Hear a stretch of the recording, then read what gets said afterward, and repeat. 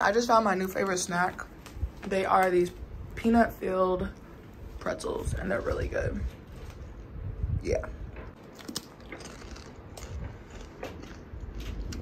It's a little hard to see, but.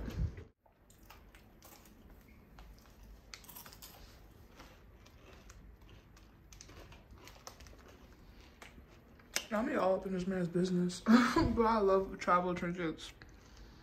Oh, this one's cute. You know a city is small though, when even the Airbnb host is like, I don't know what you're doing here, but have fun. Like, oh, yo, it feels so, look at this view. I'm here for 5 days or nights or whatever. And then I gotta go book the other Airbnbs I was seeing, but like the host was so phenomenal. I might just extend here, but I also want to see the other Airbnb apartments. That was part of the reason I wanted to show y'all. We'll see. Also, I'm not gonna say anything. It's not up for me to decide, but like, and it's not like I expected him to pick it out, but I'm wondering the meaning behind the skinny. Like, I know it says what it says, but like, you know what, we're not gonna get into it because it's like to be offended or not be offended type of thing. I gotta go look up the origin of it. I don't know, because that also means black in Spanish, so I don't know. I'm not trying to offend nobody. I'm just not trying to assume either. Last thing, y'all, the guy I met on the bus who was really, really cool, we talked about the fact that he said he stopped posting and deleted his accounts. I turned my social media account into a work account and just made a spam and just had my spam be for close friends and family. But he said he could feel the envy too. I know I'm not crazy. There's just a jealousy, and like he said it perfectly. It's like I'm doing the same thing, I'm just traveling with it. But like, trust me, if you actually look at how much money you spend at home and whatever else, and you might have the ability to travel, just consider it. You never know. I don't be spending that much. Like, I really don't. These Airbnbs are a little bit more than a hostel. That's because I'm in a cheap country. Who you know is going to Montenegro? That's why I came. I looked it up. I was like, it's safe, it's affordable, black girl vlog in Montenegro. Maybe encourage some other people to go. Hopefully not too much, so TikTok don't make it touristy and the prices go up. Okay, hopefully not too much, but enough to encourage y'all to go to some places that aren't, you know, no offense, but Paris, London, Amsterdam, you know, the big ones. And the big ones are still great, but I don't know. Over the years, I started wanting to go just to the biggest cities, post, show off what I showed off. Now I feel like I'm traveling. I feel like I'm actually traveling. I'm in this for me and me only. I'll post when I post, whatever. You know, I'm gonna still do it for work, but like, I really feel like I'm in this for me. Like, I just wanna see what I wanna see. Recently, I've also had this overwhelming urge to be on a farm.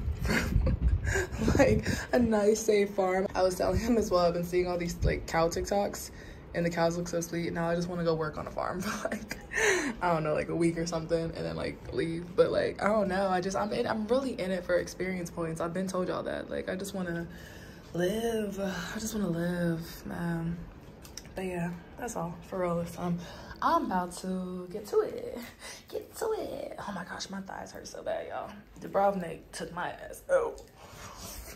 Okay. These are nice cups. We ain't touching those. Also, I gotta respect the Airbnb hustle. I still can't believe he picked me up from the bus station and left me snacks and drinks. That's the best thing. I came off that bus hungry. I'm not gonna use everything, but I will take a thing or two since it's offered. All right, y'all, we got something new. So I'm learning new things every day. I could pull it and then you like, oh, you hold this to release it. It kind of looks like a tape measure. Also, y'all, OF did come up because he was talking about another girl he met and she was sharing her information. I was like, oh, he mentioned it. I was like, all right, since you're open to it, we got a traditional man who was born in a small town and he don't give not one fuck about the OF. He's like, I don't judge. And imagine if everybody lived a life like that. Imagine.